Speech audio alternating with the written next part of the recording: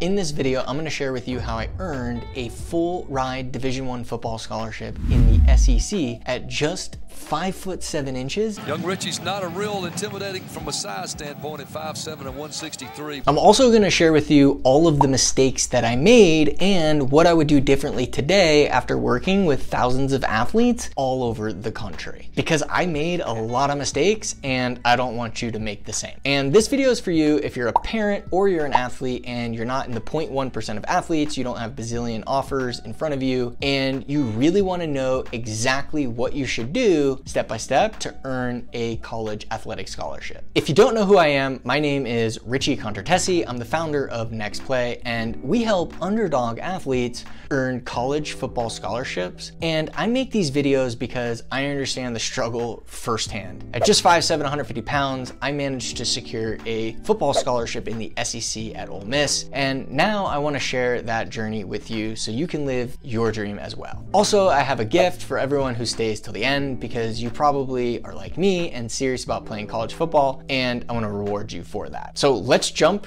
right in. Unfortunately, I stopped growing at 5'7", 150 pounds, and everybody around me during this time was telling me that there's no way I'm gonna play college football. I had no shot, but there was something deep down inside of me, this delusional quality that was like, Richie, you can do this. These guys aren't that much bigger than you. They're not much more talented than you, and they really were, but there's this weird delusion inside that was like, no, you can 100% do this. And during my sophomore year, I made a decision that changed everything for me. I played quarterback and we were a brand new school and no one really knew anybody, and the head coach in our first practice said, "Ones, go out onto the field." And so I ran out onto the field and took the starting position. And looking back, that really changed everything for me. This was one of the things that I did really well looking back, and I teach athletes to this day. When it's the start of practice, when you're just getting the ball rolling and the coach has not named starters and they say, run out onto the field, go ones, you've got to go run out onto the field. You want to be the one that they have to kick off the field. Don't be the one that just stands on the sidelines to kind of wait and see what happens. Trust me, I made a lot of mistakes, but this wasn't one of them. With that being said, at 5'7", I didn't really have a good year. We actually ended up going 0-10. This was my sophomore year on varsity, and I didn't play well. A new quarterback transferred in that spring, and pretty much for the whole spring, I was on the sidelines. I didn't play very much, and I was really frustrated. I was really down, and I was really mad. But I had no choice. I had to pivot. So I ended up moving to wide receiver. As a kid, if you've read my book, I spent so much time running around, catching passes with my buddy Zach, and I had really good hands. I wasn't the fastest,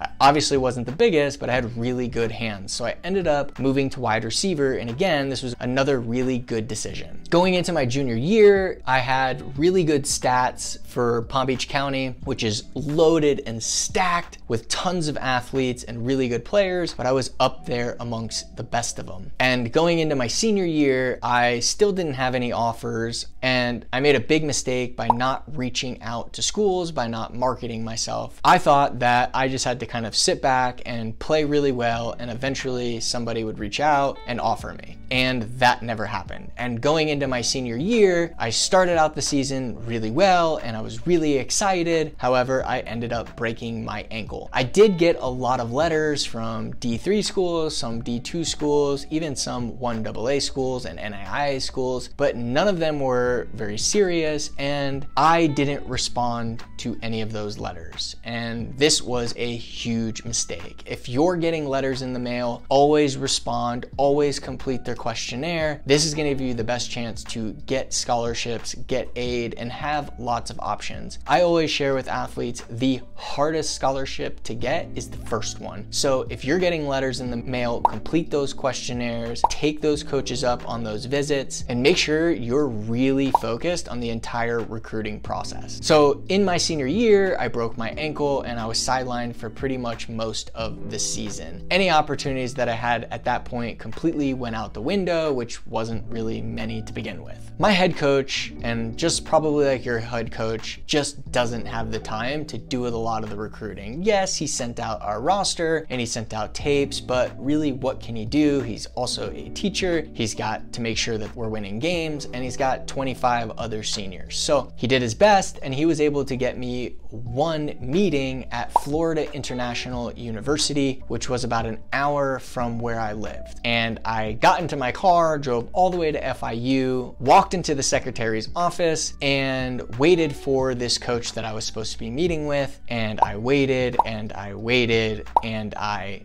waited. And finally the secretary said that the coach wasn't going to be able to make it, and I found out later that the coach actually saw me walk in and decided that he didn't want to take the meeting anymore. So my head coach, he absolutely did his best, but in all of reality, I didn't do the things I was supposed to do. Mistake number one, I wasn't posting on social media as much as I should have been. Mistake number two, I wasn't reaching out to coaches on social media. I wasn't reaching out to coaches via email or phone calls. I was waiting for them to come to me. I also had profiles on some of these sites. You probably know some of them, like NCSA, and people just expect that coaches are going to come to you if you create a profile. But I promise you, D2, D1AA, Division I, NAIA, coaches that have scholarships have so many people reaching out to them, and they're not going to just sit there, and they have practice, and they have to keep their coaches happy and their players happy. They're not going to just sit around and sort through all of these websites. You have to go out and get it. With all of that said, I ended up getting a phone call from a coach at a school named Jacksonville University. It is a Division I AA school, but it's non-scholarship, so it's basically the same thing as a Division III. And they offered me an official visit. I went up there. It was disgusting. The locker room was horrible. Their game field didn't even have bleachers. It was pretty much embarrassing. And this football program is so bad that it literally doesn't even exist anymore. So it was the only opportunity that I had besides a D3 school up in Ohio. You might have heard of it, Mount Union, which I did take a visit to, but I wasn't going to go all the way to Ohio. This was 1AA. It really was D3, but because I didn't do a good job and I didn't have a strategy and I didn't create a game plan, I went into this blind and I made a bunch of bad decisions. So I ended up going to Jacksonville University. I ended up having to come out of pocket to pay for it. And on top of that, I was redshirted. After my first year, the coach that brought me in was fired, and they brought in a new head coach, and he called me into his office after looking at this 5'7", 150-pound frame and cut me without even really giving me a chance to show this coach what I could do. And I was at a crossroads at this point. I could quit and throw in the towel and give up on my dream. And I'll never forget, my dad had a conversation with me, and he always had this motto of focusing on your next play that we learned from a little league coach that I had. And I was frustrated and I was down, and he said to me, "What's the most important play?" And of course that was the next play. And so this lesson I lived by my entire life, whether it was on the field, it was off the field, something didn't go my way, I was down, I was sad. He always helped me determine what my next play was, and because of that, I was always able to move forward. And so this time I actually did outreach, and I started reaching out to all the Division I schools. I created a spreadsheet of all the recruiting coordinators, position coaches, all their phone numbers, and I just started calling down that list. And the first question they would ask me was, "What is your height and weight?" And I would tell them, and that would pretty much be the end of the call. And so I kept calling,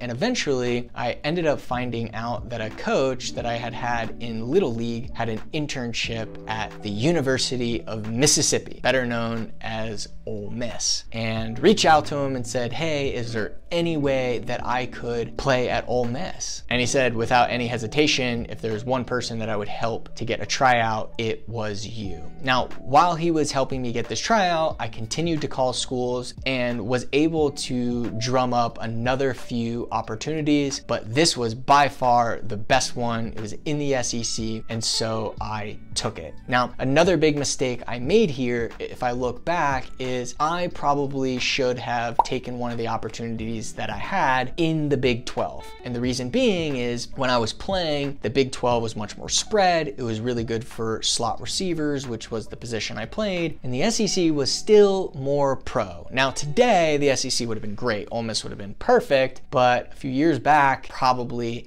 would have been better in the Big 12. So for you, what position do you play? What conferences are best for your style? Whether it's Division II, 1AA, Division I, have a game plan. Understand whether you're on defense or offense, what type of offense or what type of defense fits your skill set, and find conferences and teams that you'll thrive and you'll have success in. You don't have to play in the SEC, although that's what I wanted to do, but you don't have to. That was another big mistake that I made, and hopefully you can learn from it. So I had my tryout at Ole Miss. My coach ended up getting me one hour tryout. And I was so ecstatic. I was so excited. I couldn't believe it. And I was just cut from Jacksonville. I had to unenroll from Jacksonville, enroll from Ole Miss. And I was in South Florida. I packed my car with everything that I could, and I drove all the way up to Oxford, Mississippi. The only person I knew in the state was this one coach that I had, and all I had was this one hour tryout. And I remember walking up to the indoor practice facility and driving down Manning Way and just saying to myself, this is absolutely amazing. This is beautiful. And this is exactly what I dreamt about when I was a kid. And when I sat on the floor and I started putting on my cleats, my heart was pounding out of my chest. And there were guys like Michael Orr from The Blind Side, and receiver Mike Wallace, and Dexter McCluster, and Eli Manning was there and walking by, and I'm scared out of my mind, and I didn't fit in, and I had this one hour tryout, but it was always next play. And I stood up and I did this tryout to the best of my ability. And after the tryout, I'm waiting for my phone to ring. It finally rings and the coach calls me. So because you're committed and you stayed through this video, I promised you I'd give you a gift. And so I'd love to give you a free copy of my book, In Spite of the Odds, where I share my entire journey in detail, everything I learned, and steps that you can take to earn a scholarship today as well. Now, it took me about 2 years to write this. I poured my heart and soul in this book for athletes just like you who want to play college football but don't know how. This is the book that I would have wanted to read when I was your age. So if you want a free copy, click the link below. All I ask is that you just cover shipping. Now back to the story. And he says, do you want the good news first or the bad news? And I said, give me the bad news, get it over with. He says, you didn't make the team. And I was like, you better give me that good news right now. He goes, you didn't make the team, but the coaches decided they're gonna give you a 1 week tryout to prove that you could take these hits that you're about to take on this practice squad. And so I was like, all right. So next day, walked into the locker room. Everyone had a plated locker but me, and a little piece of tape with my name written on it and some oversized pads. And I'm sitting in my locker and I'm like, this is my shot. This is it. Next play, walked through that tunnel out onto the field, and I just did the tryout. And at the end, Coach Ogeron, who was also recently the coach of LSU and won a national championship, was the head coach at the time. And he put his arms around me after that week. And he said, he named me Relentless Richie. And he says, you got a spot on this team. And he goes, the reason you got a spot on this team is because you pissed my defensive lineman off.